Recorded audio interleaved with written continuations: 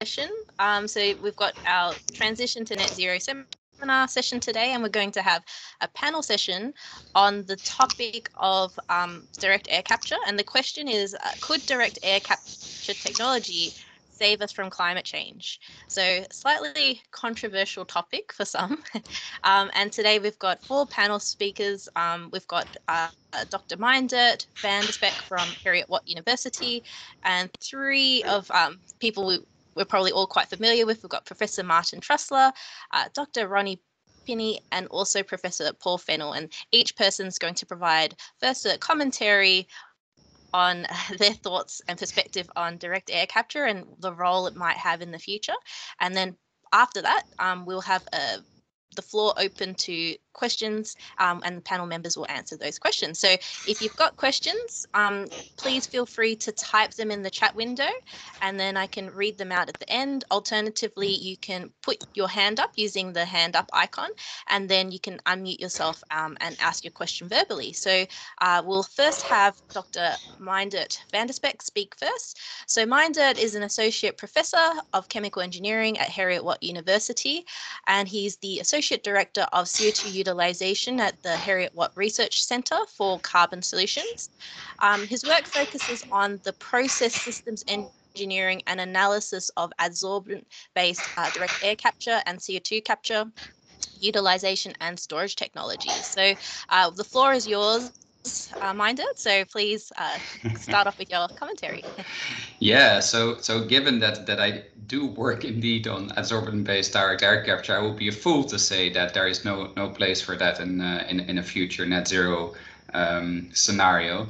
And actually, I'm very optimistic. I guess I'm one of these technology optimists, but then again, I maybe a bit of a societal pessimist or realist. So I think we'll have a very hard time reaching net zero in 2050, like true net zero. So I would say that we need all the technology solutions that we can use. I wouldn't shy away of using any one that may be available. I mean, for me, that's pretty clear cut. I actually wanted to talk a little bit about something else. So solid sorbent direct air capture is one of the fields that I work in. And I wanted to talk about 2 companies called Climeworks and Global Thermostat, who both develop and market these kind of technologies. And I wanted to look a little bit more into what they or how they have progressed so far. And the difference between them. So what I found very interesting is that Climeworks, for instance, took they took a very pragmatic and hands-on approach. So they took an existing adsorbent and they built a process. The founders being mechanical engineers rather than chemical engineers. So used a very hands-on engineering approach. And as a result, they started producing these units in small modules quite quickly, and they have now installed about 15 machines. Although, truth be told, that some of these machines are just 1 or 2 modules, so that's not very big. But at least they are really learning, and they've just for their large project in Iceland now. They've actually adjusted their technology, so they're kind of moving into their 2nd generation now. Now, Global Thermostat is a bit different. So to my feeling, they have taken a much more scientific approach. So they've been they kind of spun out of Georgia Tech. To some extent at least, and they've been optimizing their adsorbent system very much before actually building and or selling plants. I think so far they have just built 2 pre-commercial plants at the SRI test center in California. So I mean that's going in a very different pace. And then interestingly, ExxonMobil is now trying to help them scale up their technology because they've also adjusted it so that they can do post-combustion capture. Now, because Climeworks just went on, there's a lot of uncertainty, or no, not uncertainty, but there's a lot that is not known in let's say the public space. So the science is actually lagging the development commercially a little bit. And quite some work needs to be done on understanding the fundamentals that we don't know yet. And for instance, we studied the fundamentals of water CO2 co-adsorption. developing new isotherm models for that, and discovering how that may influence the adsorption process. And once that is done, so that information is not really out there in the scientific literature yet. Only then can we start designing optimal cycles using computer-based models, and that's also really in its infancy. And that's another area where my team is trying to make headway. So I wanted to leave it to that. Yeah, happy to listen to the other speakers. Great, thank you, Mijndert. So you've given us some insight into some of the existing commercial companies that have kind of led the way in kind of promoting direct air capture and kind of raising awareness, I guess. And now it sounds like there's some commercial interests now from Exxon you mentioned, and so this kind of now kind of leads the way, potentially paving the way to kind of get DAC out there. And next, we're going to have Professor Martin Trusler to give his perspective. And Martin has a background where his research is focused on improving fundamental understanding of thermophysical properties of fluids, with a special focus on sort of systems that are relevant to the oil field processes, as well as carbon capture and storage. So he's going to provide his insights on direct air capture now. So thanks, Martin. Take it away. Okay, thank you so much. And I'm delighted, Mijndert, to hear your thoughts, and relieved that you didn't say exactly what I'm planning to say, which is good. So personally, I think I started from a very skeptical position on direct air capture, but I've come to realize through thinking about the sort of like the broad piece of it that this probably has an essential role. And I think the question, to answer it in the most direct way, I mean, you could say that direct air capture certainly isn't going to save us all by itself, but as a part of our armory, it's probably going to be needed to address the unavoidable emissions that will still be there after we've done all of the other right things that we should be doing first, which I would categorize as 1, 2, and 3. Number 1, demand reduction.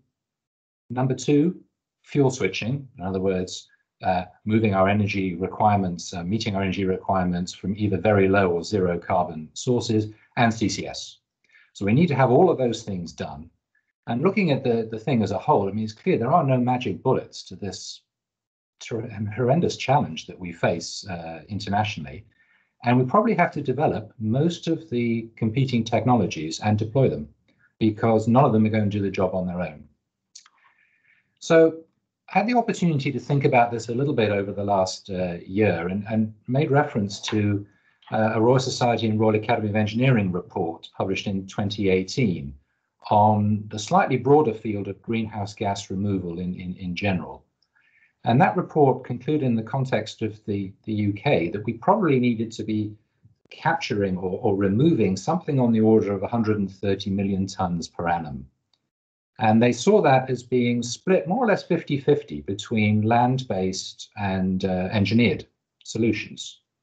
So then you start to sort of get an idea of what scale might we need to deploy this on if we're going to address those emissions we'll not be able to get rid of by other means. So then, you know, the engineered solutions, which are the ones I know something about, the leading ones obviously are BECCS and direct air capture. There are some other alternatives, but those are the ones which look like they're in with a running in the coming decade or two. And the Royal Society report suggests that perhaps direct air capture might take up about a third.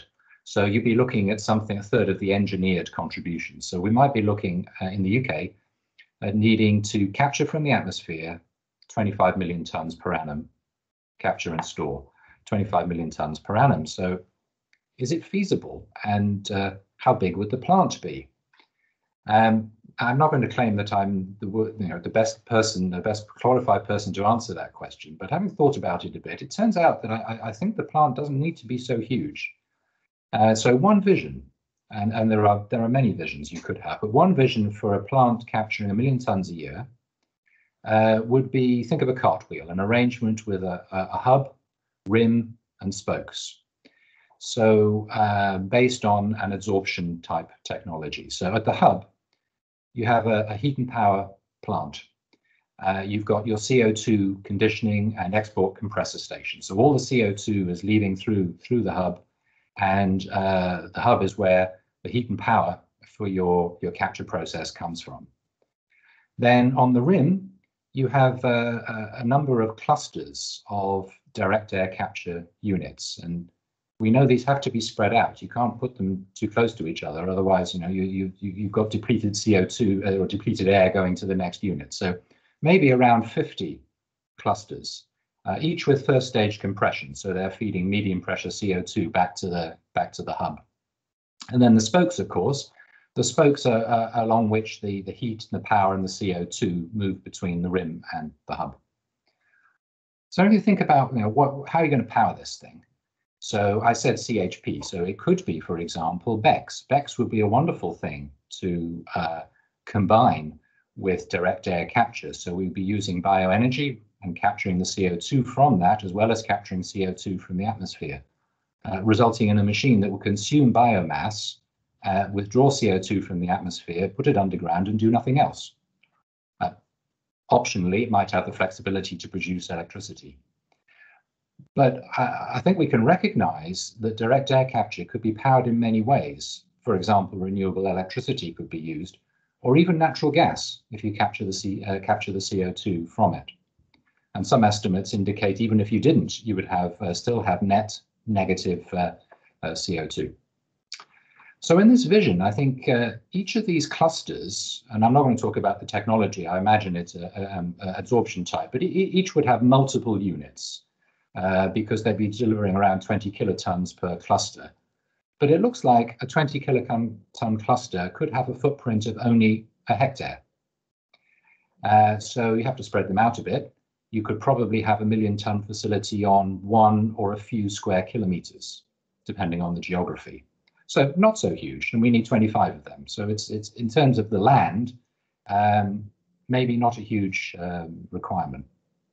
In terms of the location, it could be quite remote. I think that the requirement here is that the distance to CO2 transmission infrastructure isn't too great.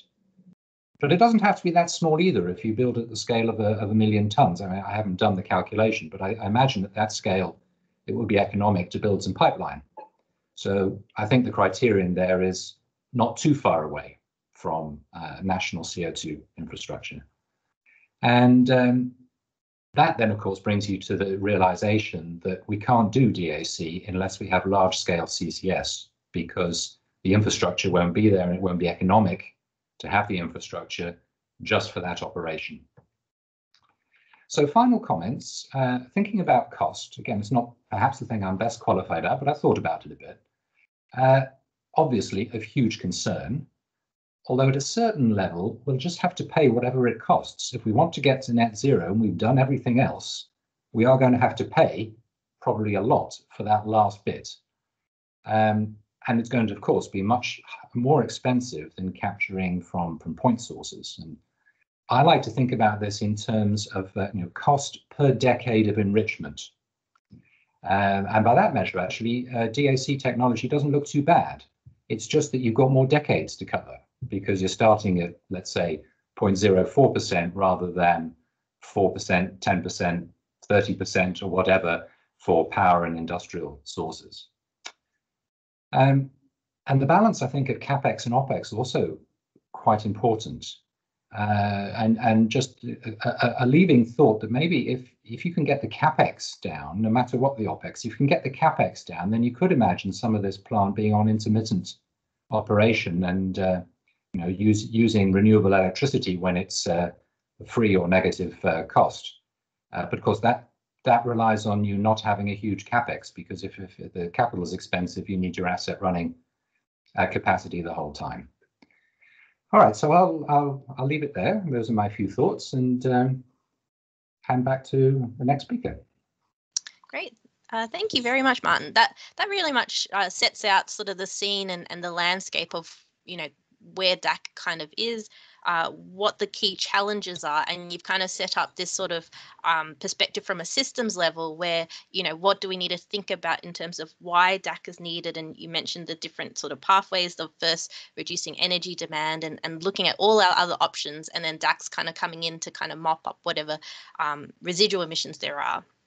And so in addition to that, thinking about the infrastructure, so those were some very interesting points that you raised about the land requirements maybe not being as high or as large as we had first anticipated, but also where will the energy come from? And you've kind of highlighted some sort of potential sources that are low carbon, which is, I think, a key factor.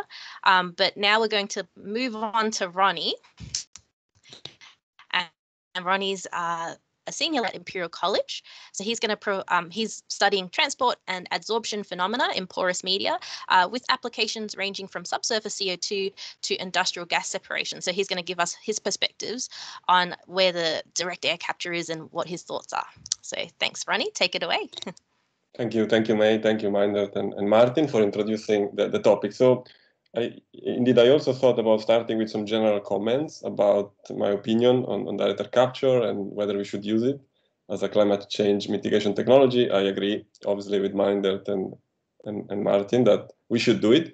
And I want to emphasize a point that maybe was implicit in the previous comments, but my opinion is that we should do it, but if this is implemented with subsurface carbon storage, right? So it's not only, so we are not really talking only about direct air capture, but it's direct air capture with carbon storage, right? Which is often referred to as DACs.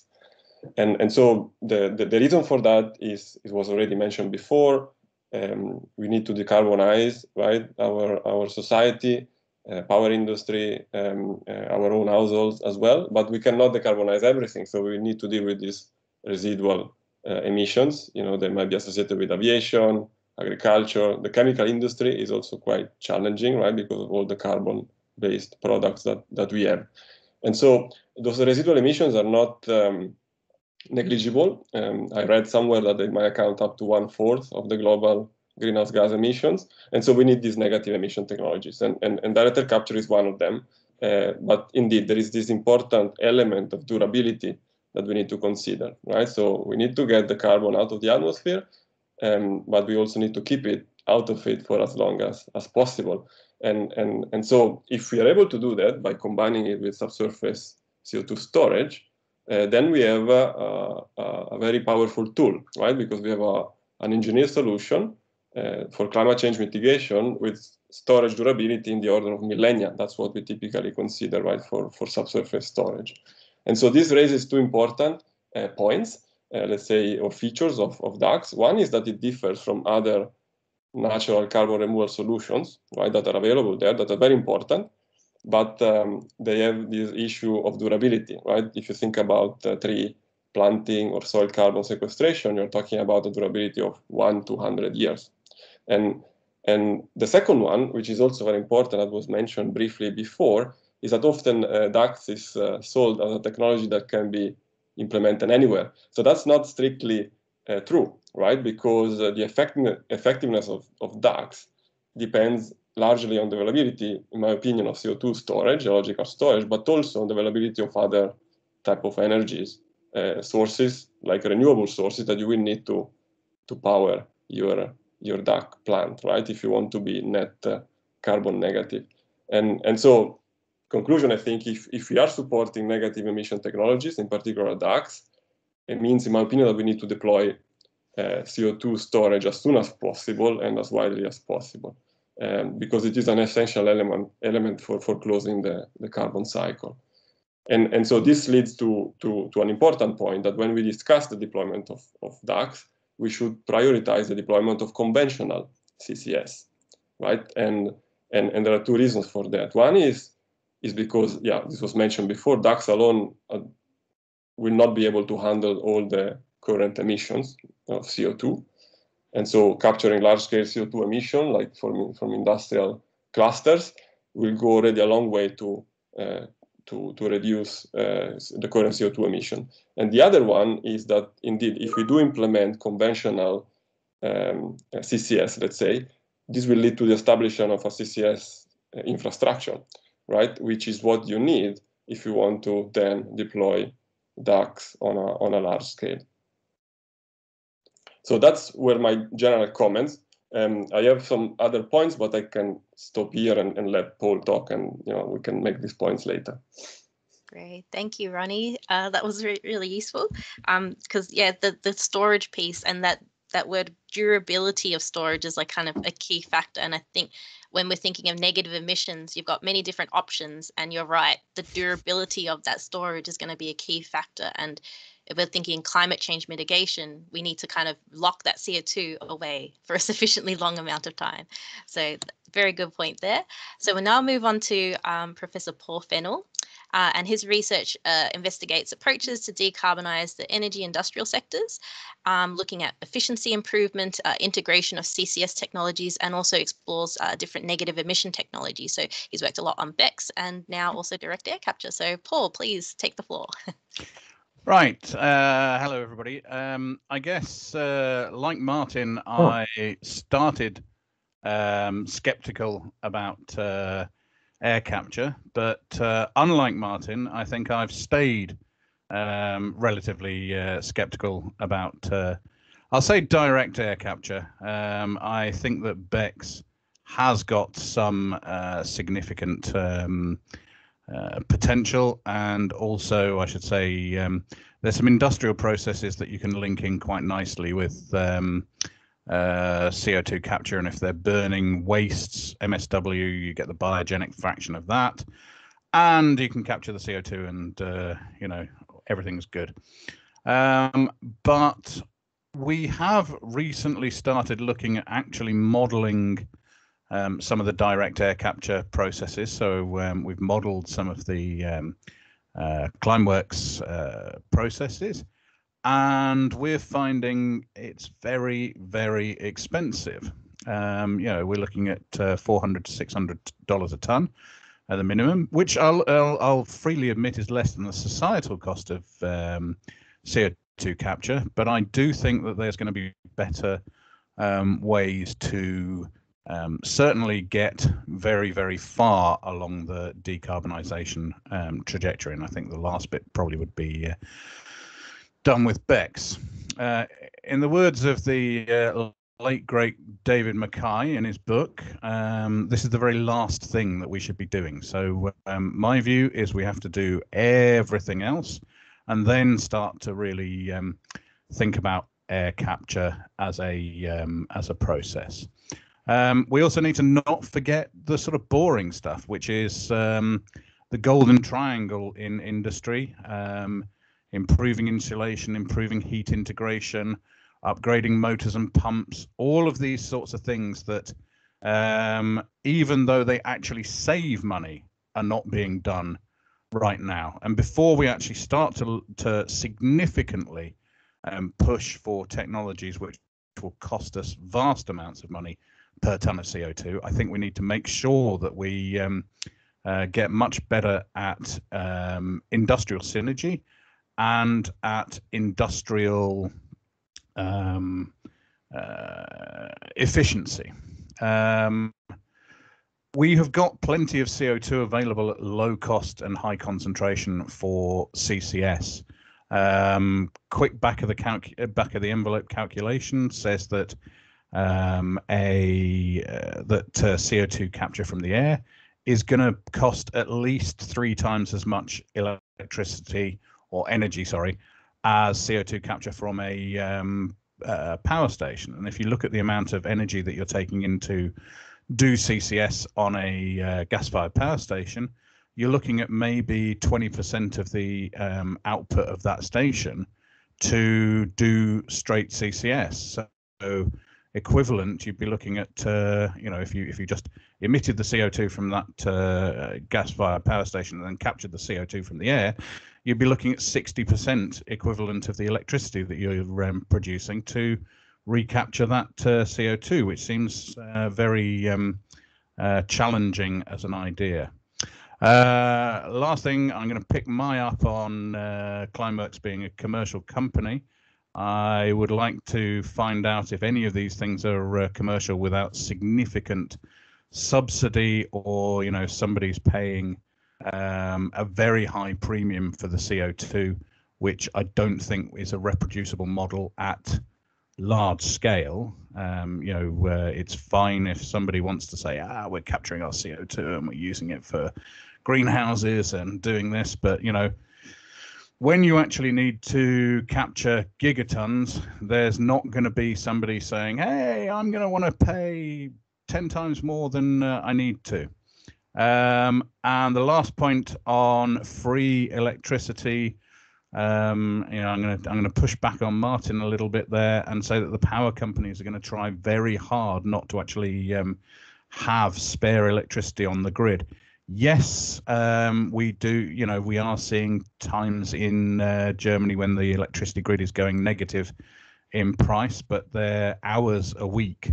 And even if you can go down very far down in the low capex idea, you've still got to have quite big machines in order to get that volume of air through through anything.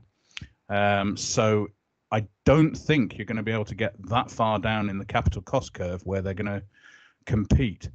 And even if there is free electricity around at any time, then that's going to be, you're competing there against, say, battery storage and other storage technologies to actually take that electricity. And I think that given the drops in prices of the energy storage and the grid services that battery storage, etc., can offer to the grid, that might be something that would be more likely to be prioritized. Anyway, there you go. Fight, fight, fight. Professor Fennell's not known for for keeping his views entirely to himself. Not a shrinking always violet. Count on you, Paul. We can always count on you, Paul. Throwing punches.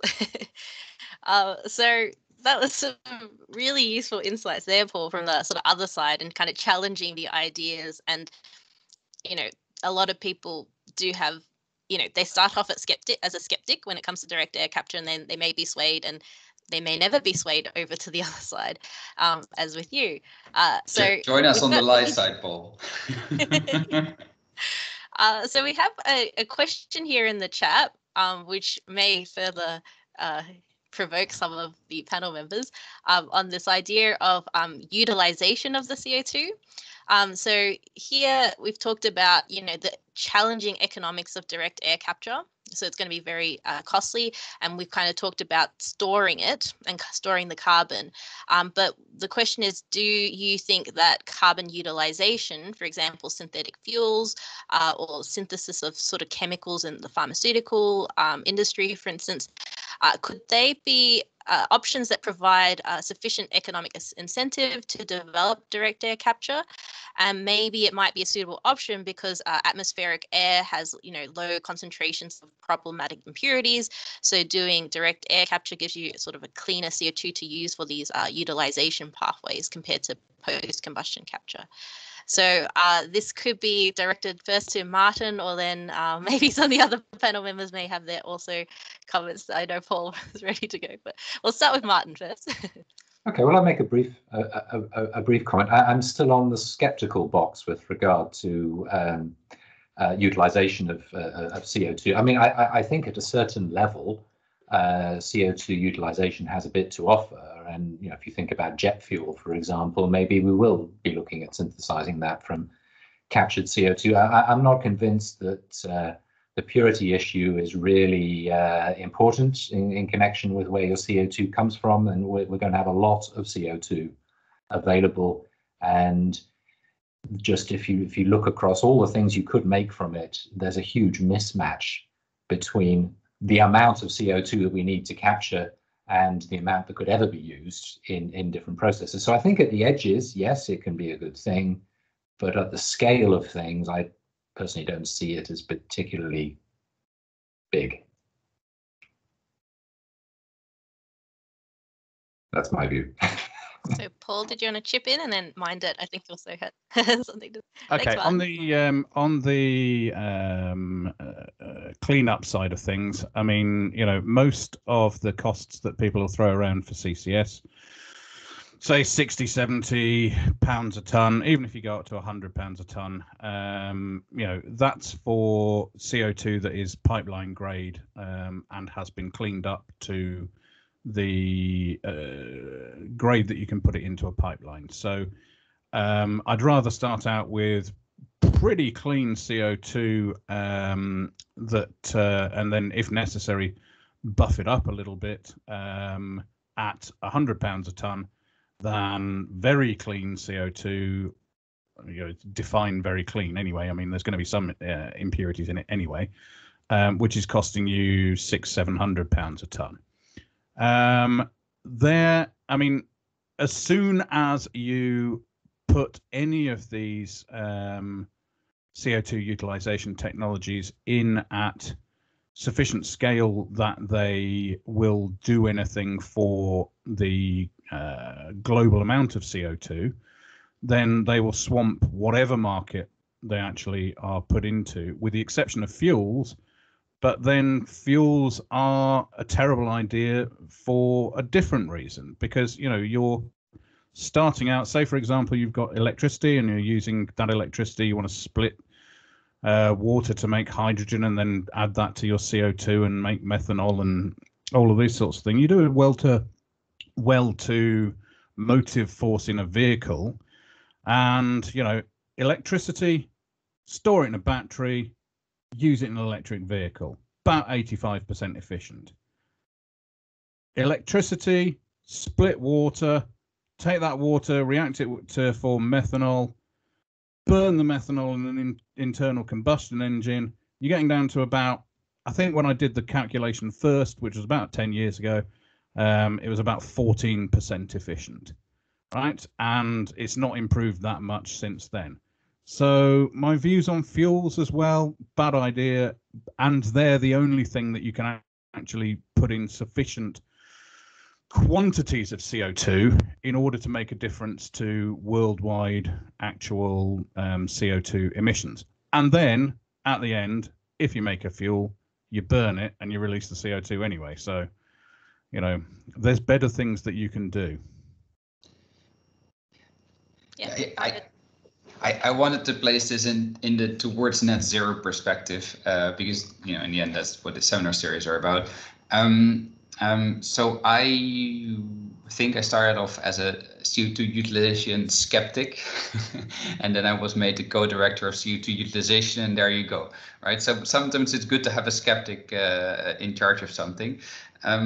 So I've done some life cycle assessment and system analysis work on this, and basically the only way that you can make CO2 utilization into either fuels or chemicals, because you can also mineralize it, and that's a completely different story. So we shouldn't forget about that part of utilization. But okay, into fuels and chemicals, the only way that you can make that compatible to you know, to net zero or to the Paris 1.5 degrees scenario is by using completely recycled CO2 from the atmosphere, and by using and CO2 utilization or conversion needs quite a lot of energy. So that must be then renewable. So if we are to do, you know, fuels or chemicals, which I'm also in some instances it may be useful, jet fuel, putting it in a car, very definitely not, completely agree with Paul there. But then it should come from the atmosphere, either through biomass or through direct air capture. But there is another point that I have been wanting to make, and that is, I was very pleased to hear both Paul and Martin mention the thing of energy efficiency, right, and reducing the amount of energy that we use in the first place. And you will find, and DAC is no different. I will gladly admit that. But you will find that many of the technology options that are being pushed very hard at the moment, so hydrogen through electrolysis, direct air capture, CO2 utilization, they use heaps of renewable electricity, because basically, in my mind, also direct air capture will work completely on renewable electricity. Otherwise, there's simply no point. And that we don't have that. And we will have an incredibly hard time already decarbonizing our complete electricity system without even the addition of heaps of electrolysis-based hydrogen, direct air capture, and CO2 utilization products. So I find that very interesting, and I know I plead guilty. I mean, I argue that DACs should be also only based on renewable electricity, ideally, but we don't have that. So I think we have a bit of an issue there, and that's where the science and perhaps, you know, the reality are mismatched a little bit. Ronny, did you want to say anything here with the utilization piece? Do you agree? No, I agree with what was said, so not much to add. Great. So thanks everyone for your perspectives on that topic. And we're going to go to Jeff, who's put his hand up. Would you like to unmute yourself and ask your question, Jeff, please? Thanks, Mai. Thanks, all of you. Interesting perspectives. Positions that I might have expected, but a few interesting sidelines there.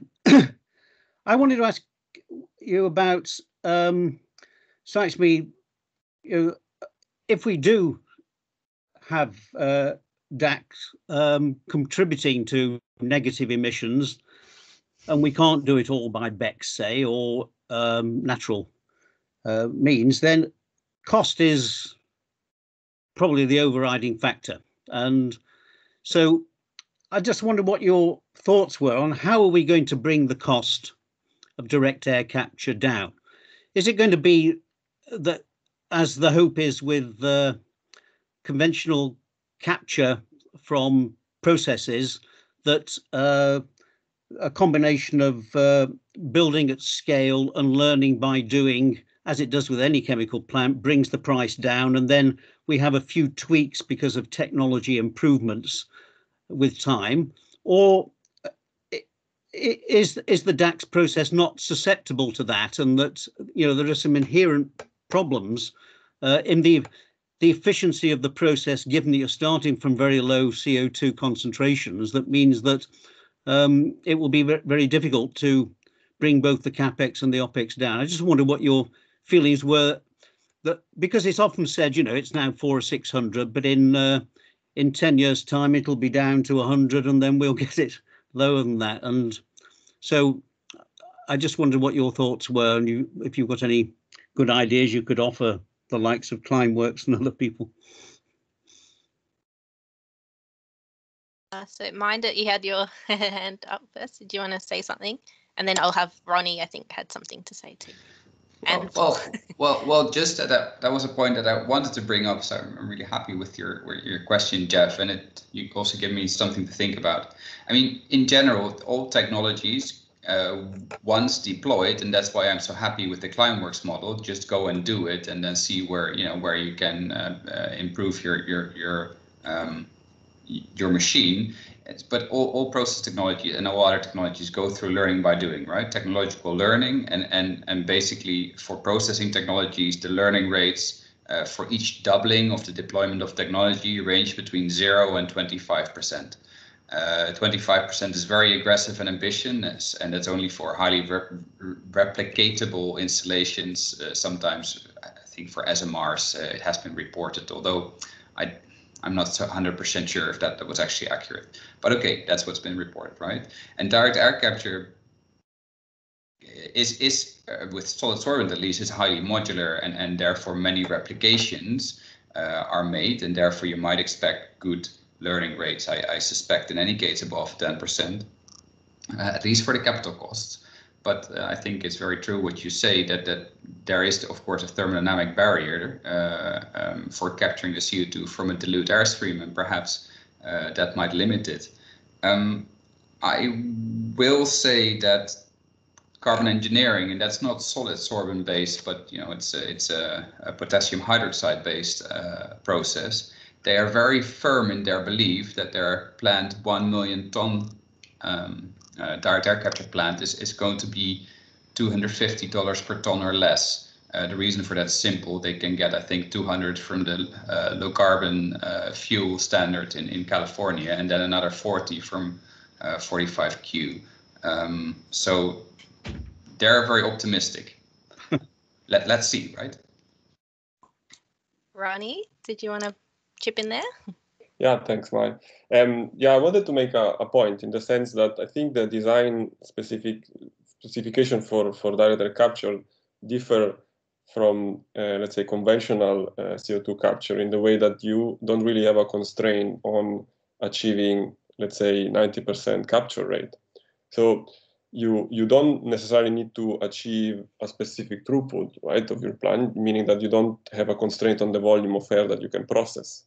So this means that actually you can design your process to, to focus about purity, less on recovery, and therefore you can optimize it to achieve, let's say, a minimal cost and energy use per kilogram of CO2 that you might capture. And so in that sense, I think, what we see around these days, which is Climeworks and the other companies as well, and Mijndert mentioned it as well. So these have not been entirely, optimized, I think. So there is room for rethinking about the way the process is designed. So I think they were excellent in showing that the technology can work, right? You can capture CO2 from dilute streams, but I think there is a lot of room to improve the process by thinking about these aspects of the lack of constraints, let's say, on the recovery that you need to achieve. That was a really good point, Ronny. Yeah, no one really talks about that capture rate topic, and you highlighted a really important point there. Paul, you had a comment to add to this as well, I think.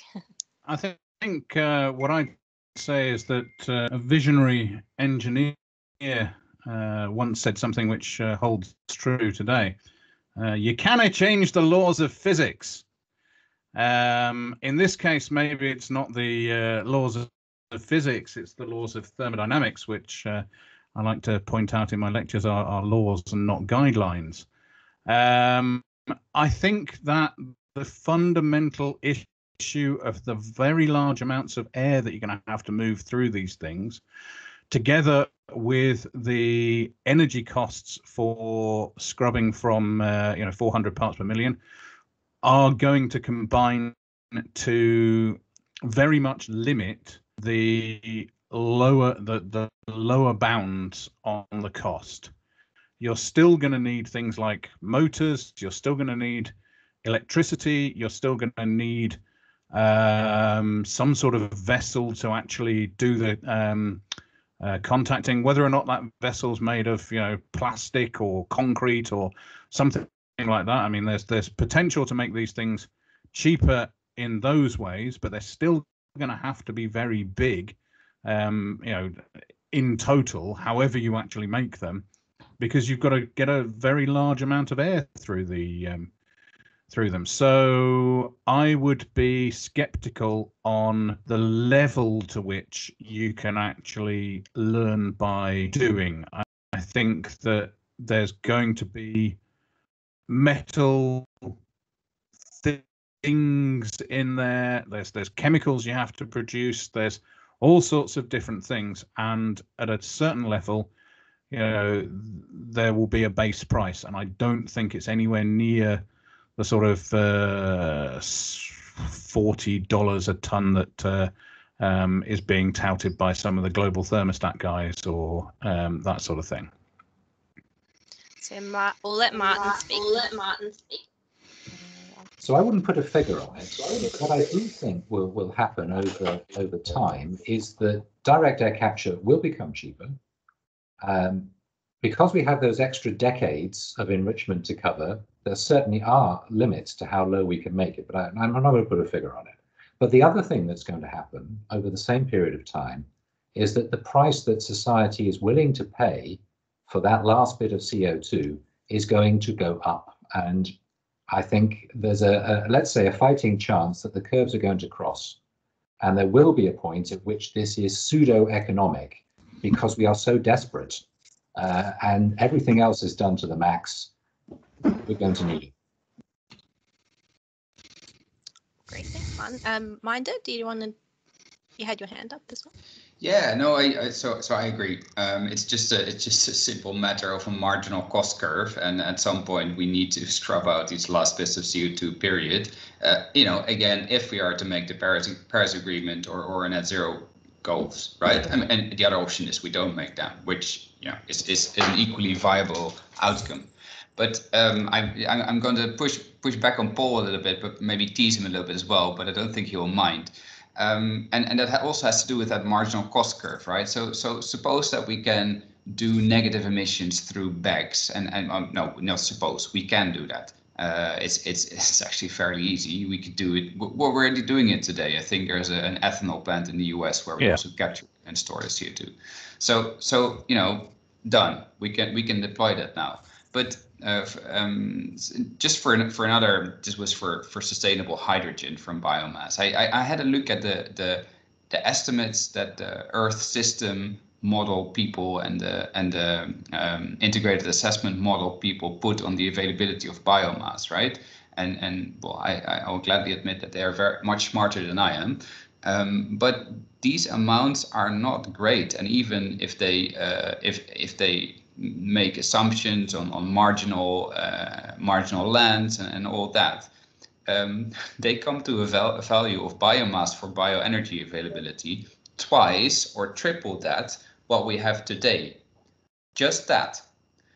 And that's, and the very high ranges are also dismissed as not very realistic by other people who've done then their reviews of those studies. So my point is, I don't believe that, for instance, BECCS alone can do that, and that's why I do believe that further down the marginal cost curve, DAC will come, and we will need it to reach that net zero. I'll just quickly respond. I think I've said earlier, I think it's the last thing that we should do, and I agree that it is a thing we should do, but I think that it's something that maybe there's a big push to do right now, and I think we need to get on with doing the other things that we need to do with much greater urgency than developing the sort of DAC technologies. I think that there's I think that there's a moral hazard implicit in putting a significant volume of our eggs in the basket of DAC right now, before we've actually done many of the other technologies to anywhere near the level that we need to actually do. And these things that are significantly cheaper, I agree with Martin that we might well move down the curve to a point where the societal cost of carbon is so high that DAC will become feasible.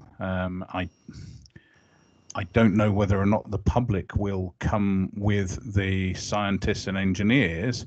Recently, it has become clear in the UK that maybe what I think the government and the country should be doing is not the same as what the people on the street think. So we might have some challenges actually bringing people with us. But yeah, I mean, fundamentally, I'm being a little bit harsh on direct air capture because I think that we need to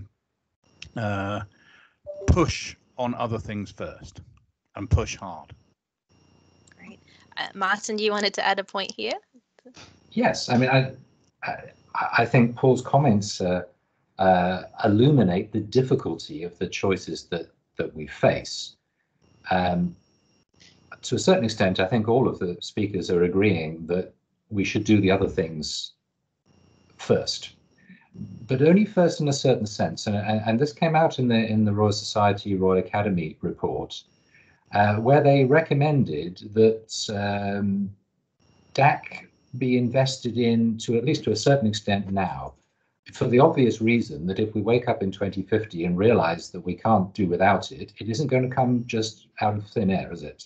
We need to put a certain level, pun intended, a certain level of efforts into developing this on industrial scale, otherwise it won't be there when we need it. So unfortunately, there are no silver bullets. We do actually need to do almost everything and all at once. Very nice point there, Martin. So Jeff, you had your hand up. Would you like to? Well, I just wanted to, I think that was a very interesting discussion. Thanks very much. And I just picking up on Martin's point about he wasn't going to put a figure on what the baseline might be.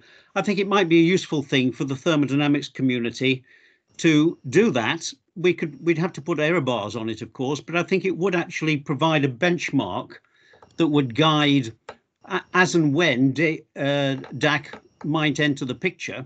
Klaus Lackner's tried to do a thermodynamic analysis which puts the best spin on this and says that it's even more efficient than conventional capture, which it isn't, of course.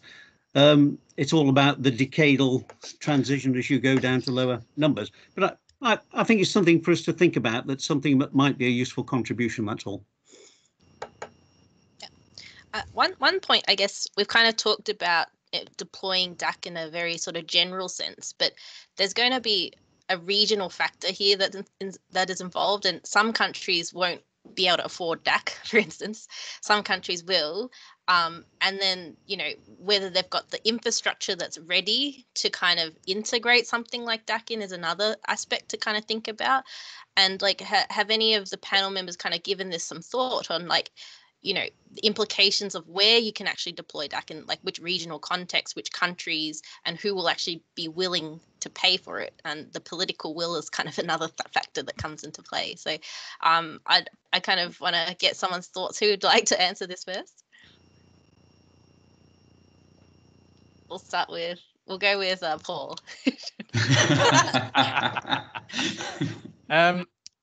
Well, we have started thinking about some of the regional specific issues. Only very sort of early steps at the moment, because we've started looking at deployment in, as you may well know, Mai, in Saudi Arabia or other countries which may be somewhat hotter than the UK, and we've found that there are some fairly important regional differences in terms of the actual temperatures that you're taking in the ambient air at.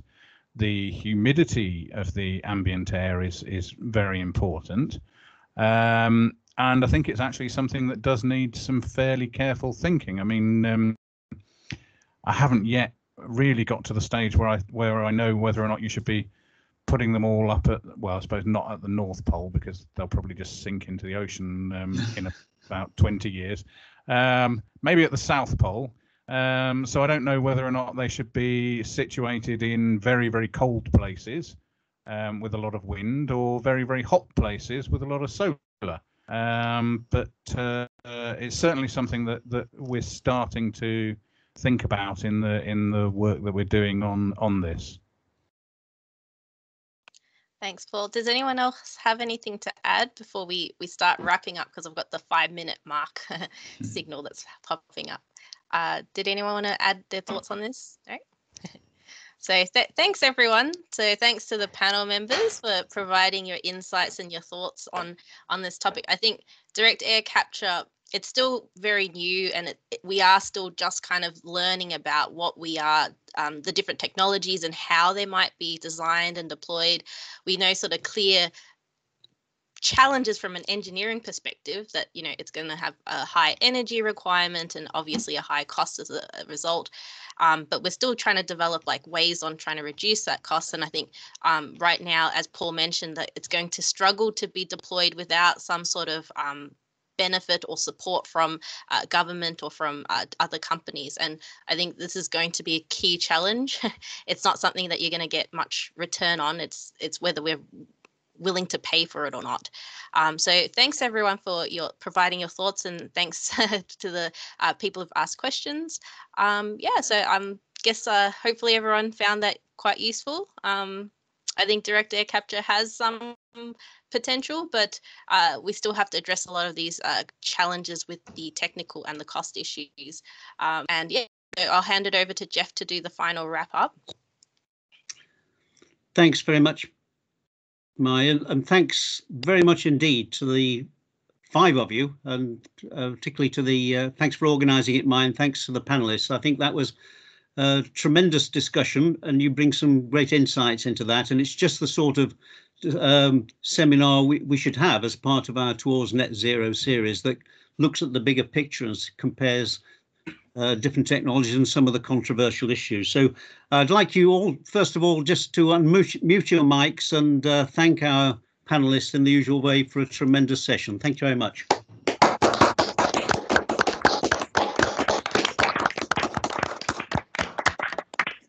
I suspect there's a lot to be continued. And just to preview forthcoming weeks, next week we have a well-deserved break, Good Friday next week. So our next seminar will be on the 9th of April, the following Friday. And this is going to be Ragaya Dejan, who's a PhD student with Niall McDowell, talking about his work in CEP. I don't have a title yet, but watch this space. And I wish you all a good weekend and a good Easter, as good as it can be in the current circumstances. And if I don't see you before, we'll see you back after Easter at the next seminar. So thanks again, everybody. Have a good weekend. Thanks, everyone. Bye. Cheers. Bye. Thanks particularly, Mijndert, for coming and joining us all the way from Heriot-Watt. Oh yes, it's very far indeed. It was quite the trip. Well, we'll pay your expenses, don't worry. So generous. Bye. Thanks, Jeff.